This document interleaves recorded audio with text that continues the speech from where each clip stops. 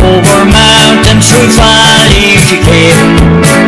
With Ardee or escort, she marched towards the north, for the brown bull of Cooley to claim. And the story is told, great warrior of old, Cuchulainn was his name. From the north hills and glens, he marched with his men, for the famous brown bull to reclaim. As they both made away, as they marched day by day, till they came to the banks of the Dee. With shields sword in hand, where the battle began, in the rivers where the waters run free. As they fought, waited still, but Ardee he was killed, for the sword of Cuchulainn was slain. And through history, the town of Ardee, from there that the town took its name. Queen Maeve gave defeat to the West Day's retreat, as she failed to claim victory. Yet that tomb can be seen, was that great Connacht Green, on the mountains of Knocknaree.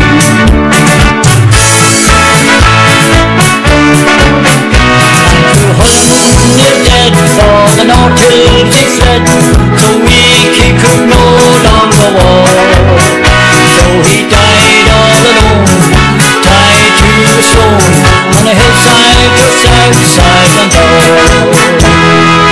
And yet the stories are told, of myth and legend of old, in the pages of time they belong.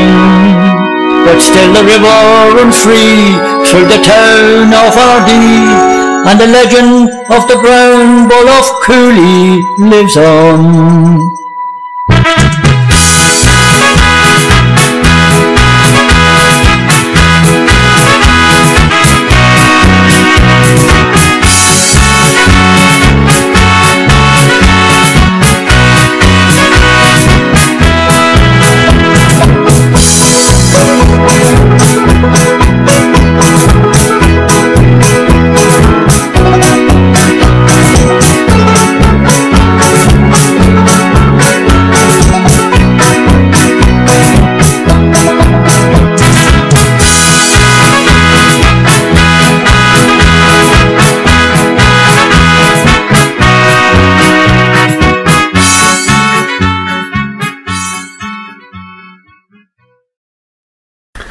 My name is Brendan Matthews. I am chairman of the Ardee Tidy Town Committee. We have put together this DVD in an effort to record and present some of the natural and developed amenities that exist in our town. We also wish to create an awareness and appreciation of the wildlife and natural vegetation that also exists around us. In this recording we have highlighted some of the wonderful work that has been done in our schools and by different sectors of our community in an effort to preserve and regenerate life in these areas. Also included is our heritage walk, our natural walk, wildlife gardens and recreation areas, all of which we have developed over the years. We have also brought to your attention a number of the significant listed trees that grow in our town. A much more comprehensive report of all this can be got in our Ecology study of Ardee, published in March 2012. Site location information can be got from any of the 4 new information panels that we have erected throughout our town.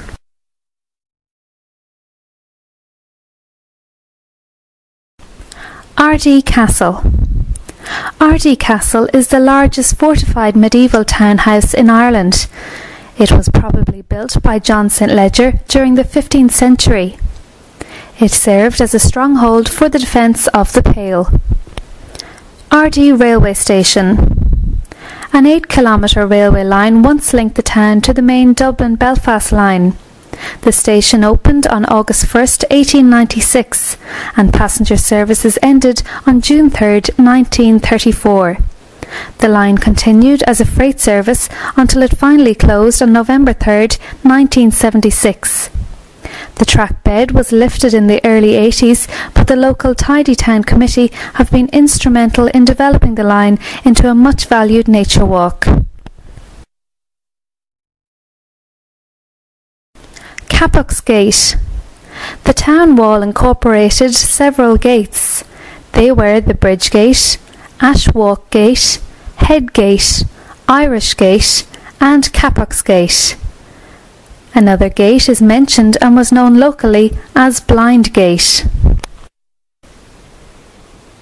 Chantry College. Walter Verdon, chaplain of Ardee, established a chantry college circa 1487. It was intended as a common residence for chantry chaplains. A chantry chaplain's first duty was to chant or celebrate Mass daily for a certain individual or family, living or dead. Market Square. The square and market house were laid out in 1810. Up until early 1981, Ardee Town Commissioners met monthly in the old market house. This was demolished in 1987 to make way for a new library.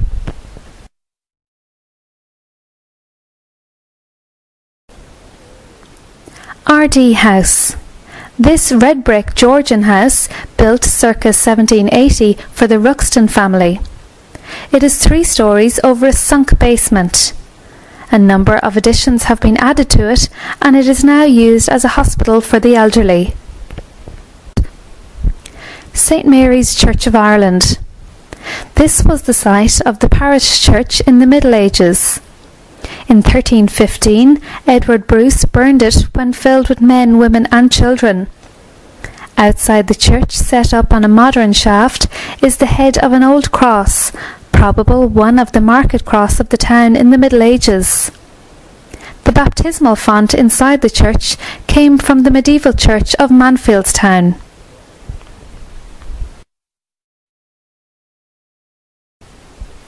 Wesleyan Church. In 1799, Methodist preachers first arrived in Ardee. By 1852, they had built a small Wesleyan church. This was closed in 1976.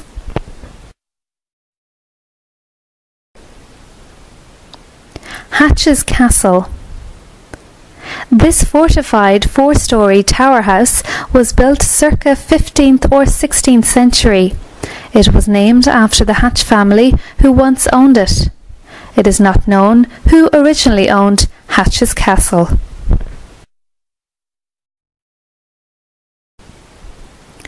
Tower House. This was built circa 15th century and is 3 stories high with a barrel vaulted ground floor chamber. This tower house stood outside the medieval walls of Ardee.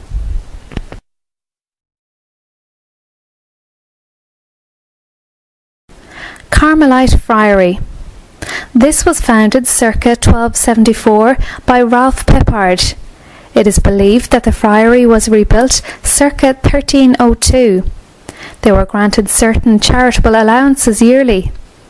The last prior, Patrick, surrendered the friary and its possessions on April 30th, 1539. The Discalced Carmelites arrived in Ardee in 1639, but only stayed a short while. Foresters' Hall. This building was the Irish National Foresters' Hall, formerly Brady's Mill. The INF were a benevolent organisation who used this hall for meeting and their leisure pursuits. To become a member, it was necessary to pass a medical examination and be of good character. In the event of illness or death to a member, financial assistance would be made available.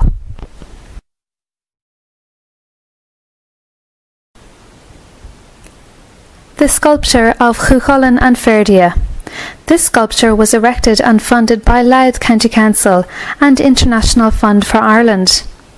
The artist was Anne Meldonhue from Oldcastle.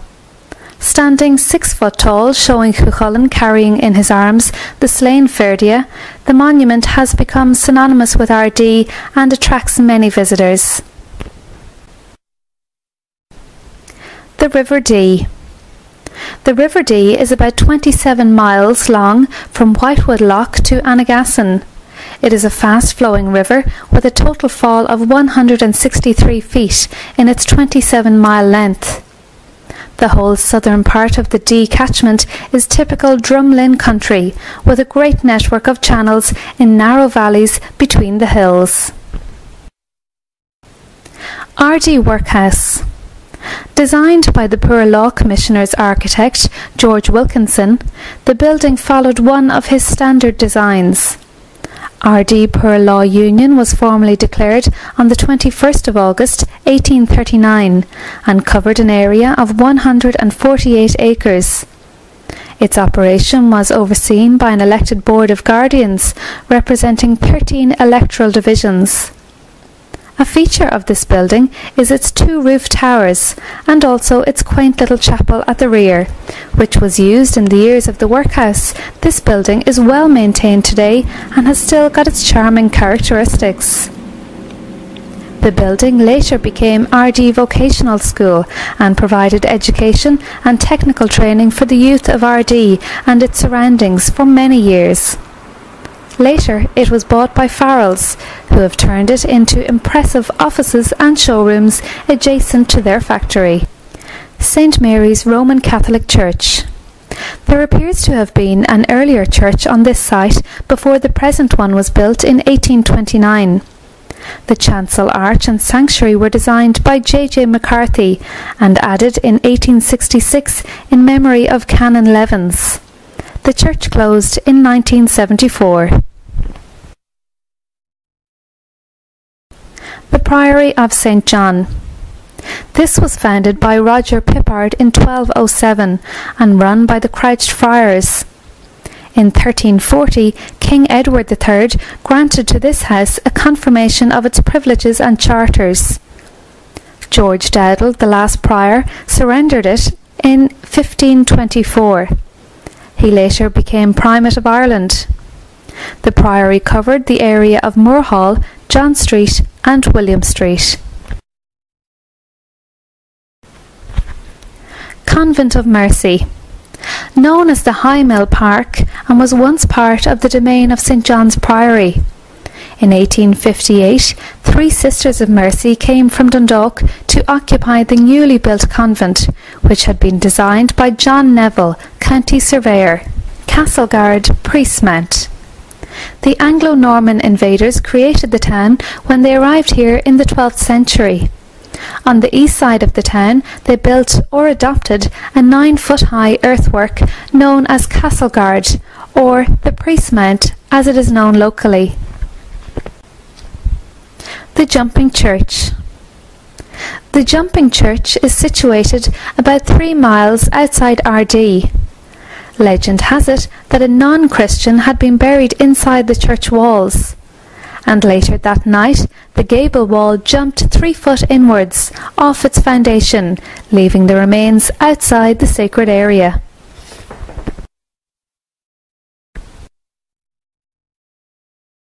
We're about to enter the grounds of Red House to have a look at some of the trees there, and we're in the company of Dr. Jerry Douglas, a native of Ardee. Jerry has spent his whole career looking after trees and their welfare and is an expert in that field, so we're looking forward to the information he's going to impart to us here today. You're very welcome, Jerry. Thank you, Brendan. Thanks a million. We're here at Red House, as Brendan said, and the very first thing you meet as you come in the gate is a magnificent cedar tree straight in front of you at the main gate, and it's a Cedrus deodara.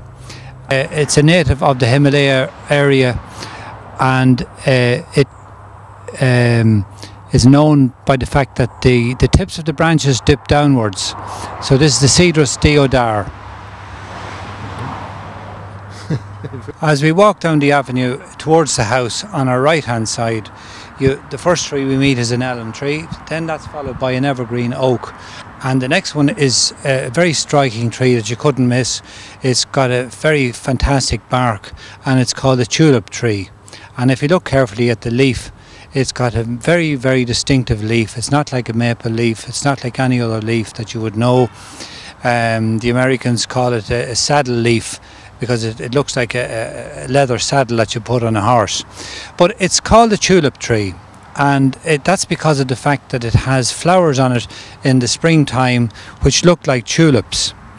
And it was introduced to Europe from Virginia in North America by John Tradescant, who was a person who collected seeds and got them sent over to England.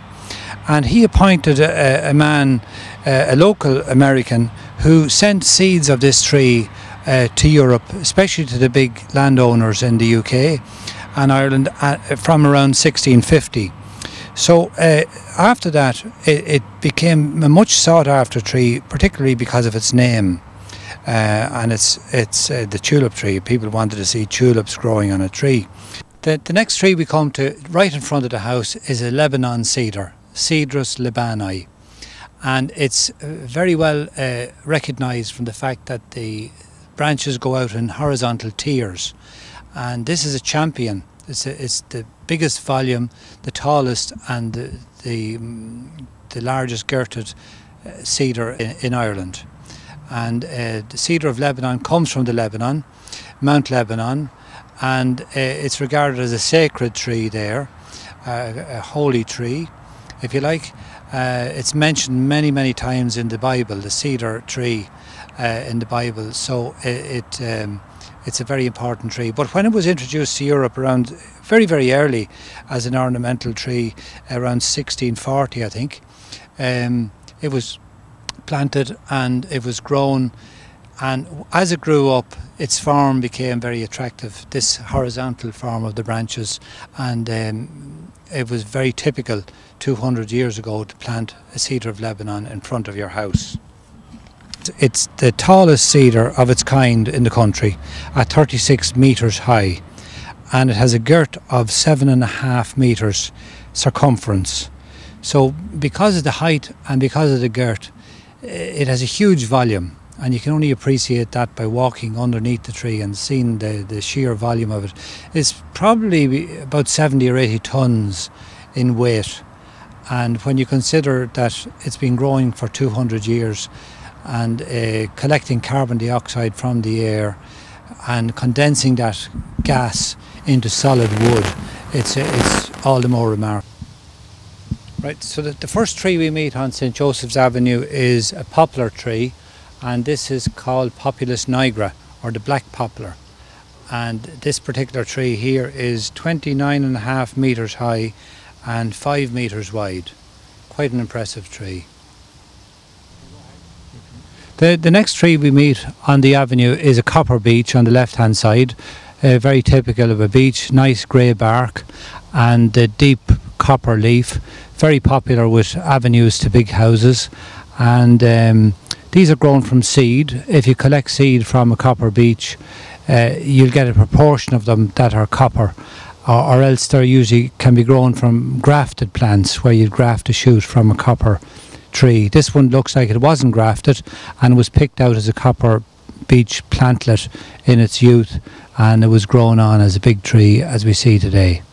The next tree we meet just behind the copper beech, and a nice contrast to the copper beech, is this cedar, a deodar cedar. You can see the tips of the branches are pointing downwards, and this particular tree here is a nice blue leaf form of it, so it's a cultivated form of the normal deodar cedar. The normal deodar cedar is green, has green leaves, and this one is a nice glaucous blue colour. Yeah. The next tree we meet on the avenue after the cedar is a lime tree. This is a common lime, Tilia europaea, and it's a very important tree for beekeepers because the flowers produce a lot of nectar, which is much sought after by the bees and gives a lot of honey. It was a very important tree in earlier times when the bark was cut away and the inner bark was used for making ropes and mats and material like that. So it was used as a material. The wood of the lime tree also was important in times gone by for making very fine carvings, decorative carvings on household furniture and so on, and especially for making statues where the details of faces and other features could be cut out very, very finely. So this is a nice tree, very common tree, the lime. You'll know it because it usually produces a lot of suckers around the base of the tree, and it's readily propagated by breaking off suckers, and it roots very quickly and very readily, and as I said before, mostly of great value to the beekeepers. So the next tree we meet just after the lime tree on the left hand side is a big pine tree, and this is a ponderosa pine from the North Americas, and it goes on a huge range from the Rocky Mountains right down to Mexico. It's quite rare in Ireland to have it, actually, so it must have been ordered together with all the other ornamental trees by the Ruxton family when they laid out the grounds here.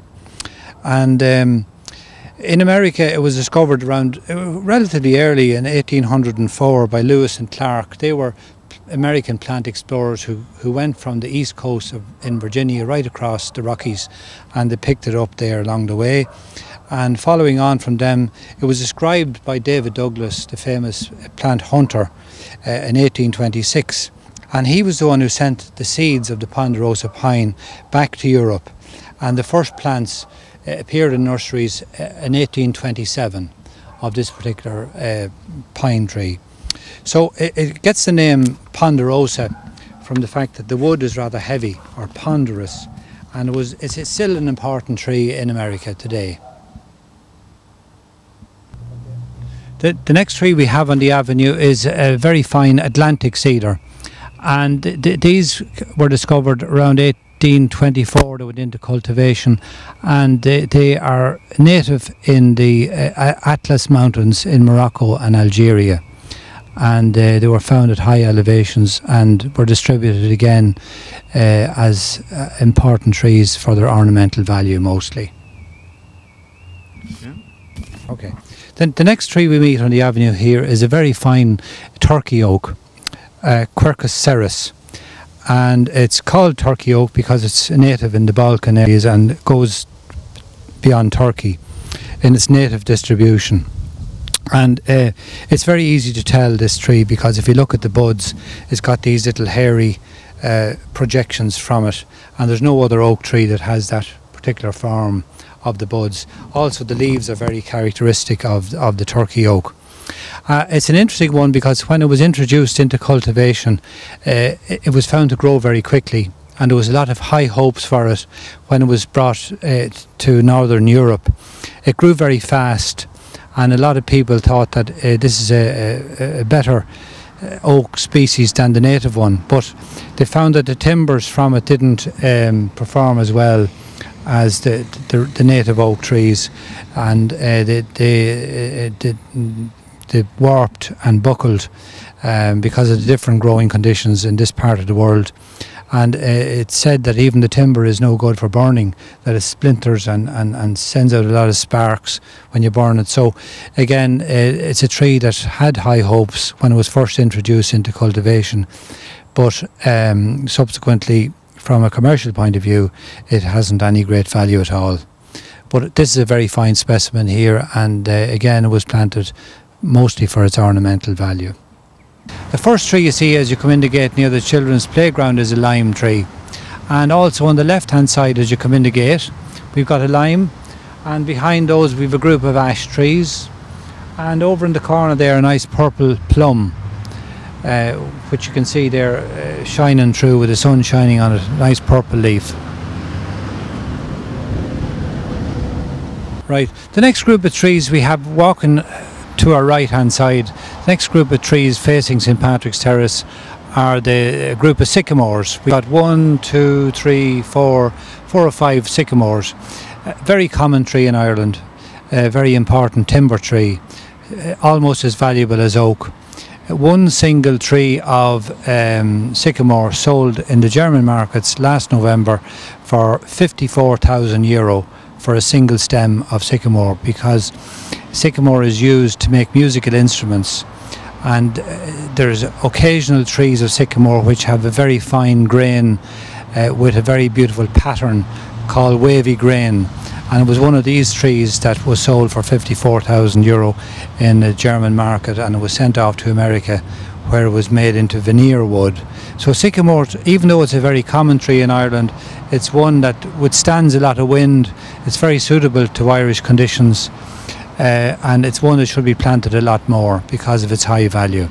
The next group of trees we have on our left hand side as we walk round are 3 oak trees, native oaks, Quercus petraea, one from the Tidy Towns, one's from the Ardee Green Flag Schools, and one planted by the President, Michael D. Higgins, in March of this year to launch National Tree Week, which was a fabulous day in Ardee.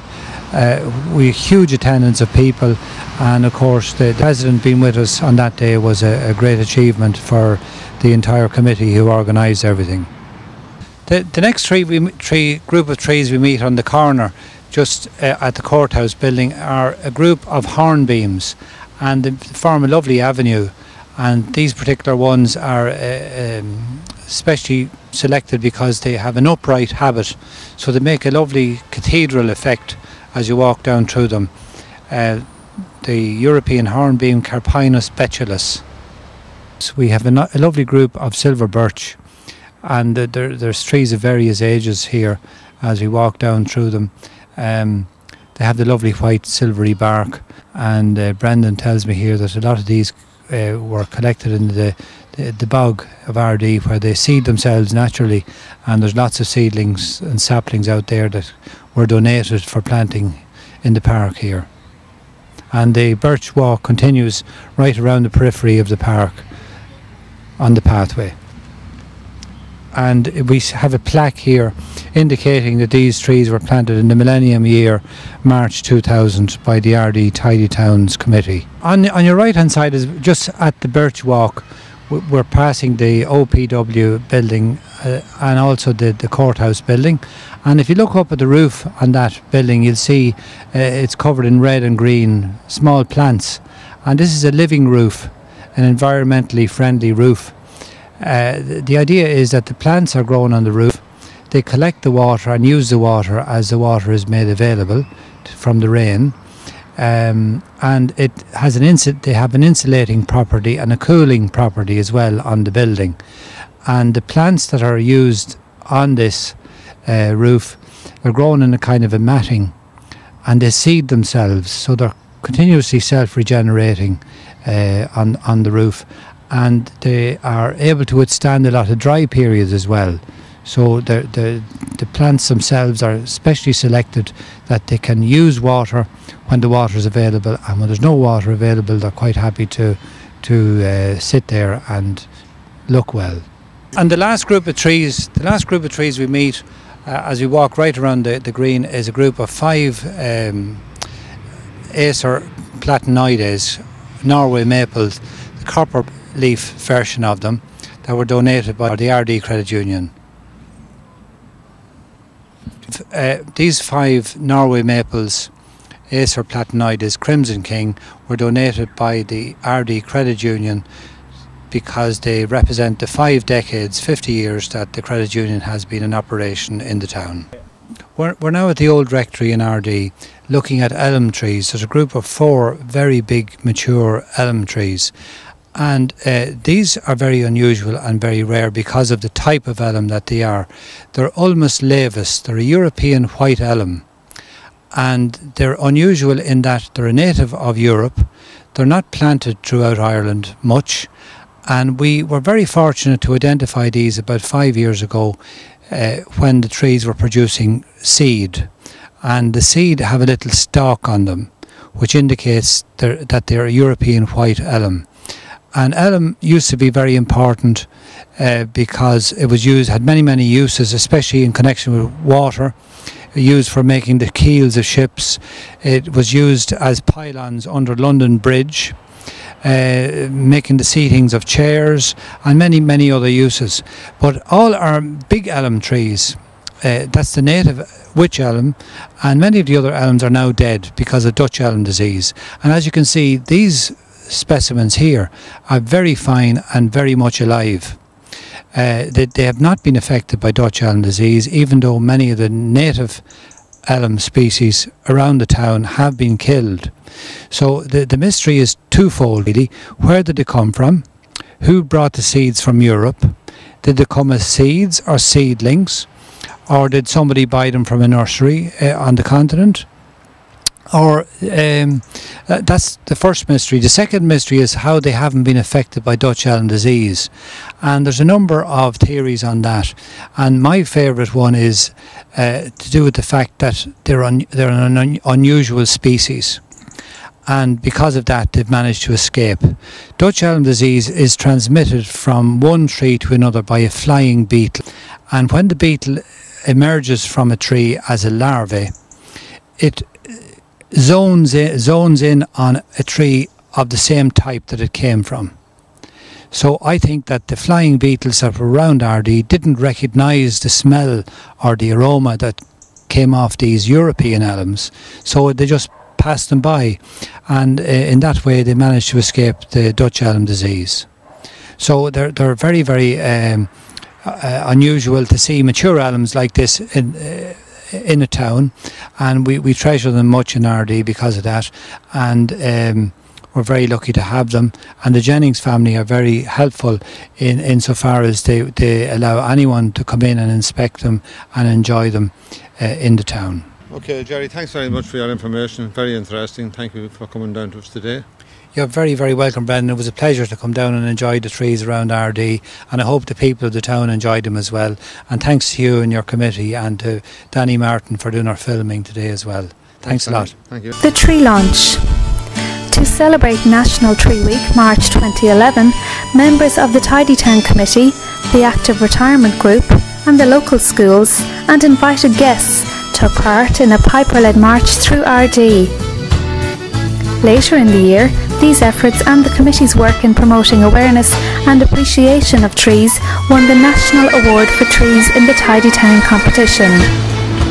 The following year, on March 7, 2012, we were honoured by the Tree Council of Ireland.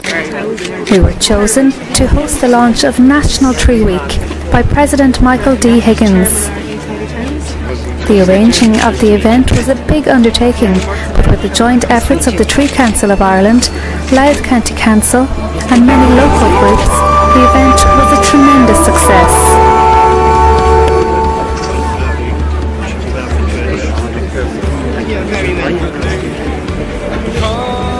Ladies and gentlemen, can I ask you to give your warmest warm welcomes to the President of Ireland.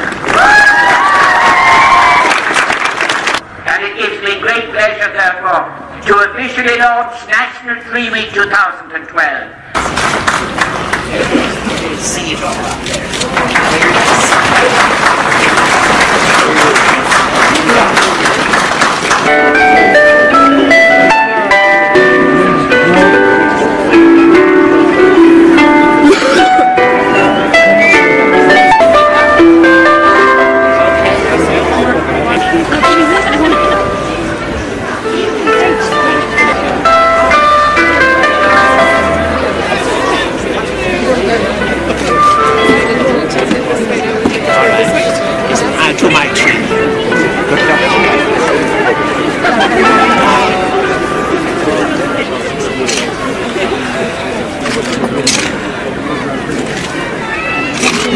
Tighten in a bit.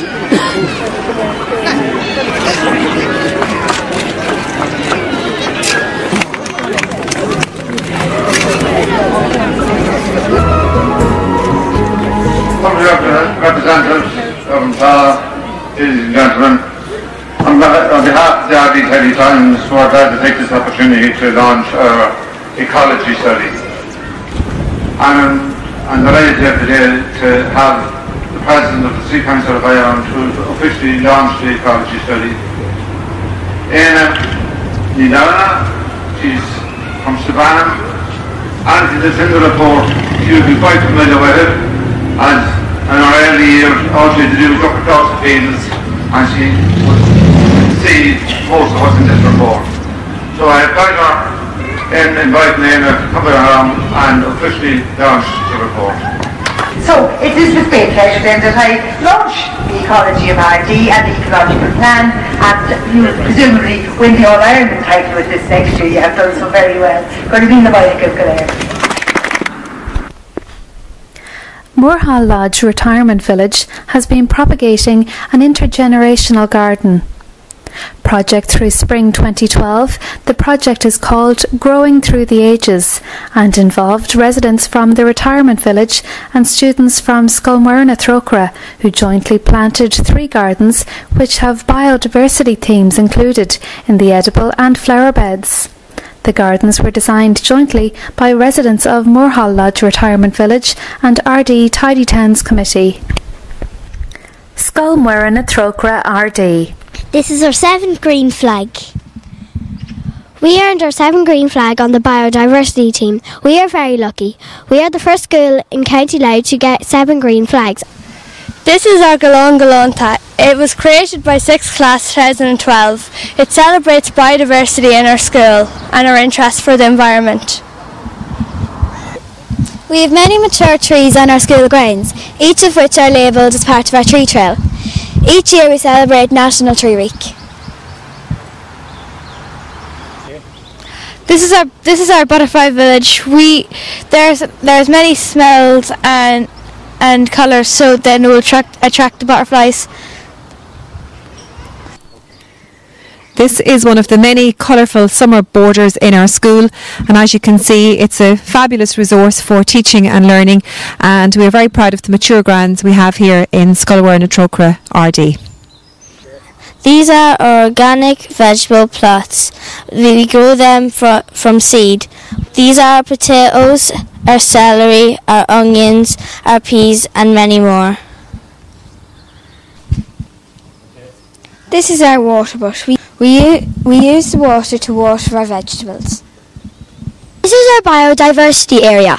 It includes heritage Irish apple trees, a herb garden, fruit bushes and a wildflower area. This is our fruit bush area. Here you can see how we mulch around our fruit bushes. We use recycled cardboard, and on the top we either use grass cuttings or our own organic compost. This is our new bird mansion. We observe our native birds when they come to feed from the bird feeders. This is our insect hotel. The Green Schools Committee created the insect hotel with some recyclable materials, and it's a lovely home for animals and insects, and it's called the Creepy Crawly Towers. These are heritage apple trees. We got these from the Irish Seed Savers Association. We got these when they are only small. Now they are very big. We labelled each tree. This is our Dead Hedge Hotel. We have put fallen branches and shrub cuttings in here. It is an amazing habitat for insects and wildlife. It is part of our biodiversity tree trail. This is our school herb garden, and as you can see all the herbs have been labelled Osperla and Oscailga. Another valuable educational resource on our school grounds, and it's also part of our biodiversity trail. Monastery Boys School Ardee. This is our water butt that holds 210 litres. It collects rain from the roof, and when it overflows it goes back down the drain. This is our baby greenhouse. We plant everything from seed in it. And these 4 ones here are potatoes, and the 2 ones at the back are strawberries. We got this wood from chippings from the church. The trees were cut down, and this is our herb garden. We grow mint, garlic, peppermint, and we have seaweed water.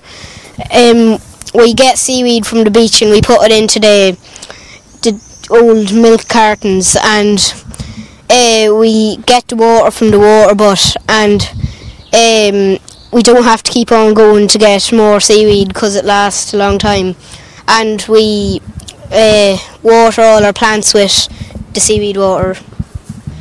And beside the seaweed water there's a composter. We put all our skins and grass in the composter. And now we're just coming up to the wildlife garden.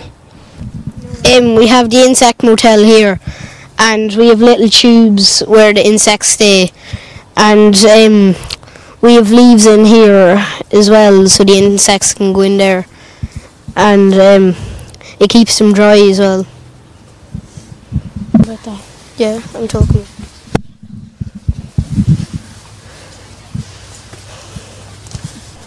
And we have a wildlife notice board to tell you all the animals that live here and to tell you about all the insect motels and the bird houses. And we have bird houses up there because last winter when we came back there was lots of dead birds on the tarmac because they had no food to eat. Before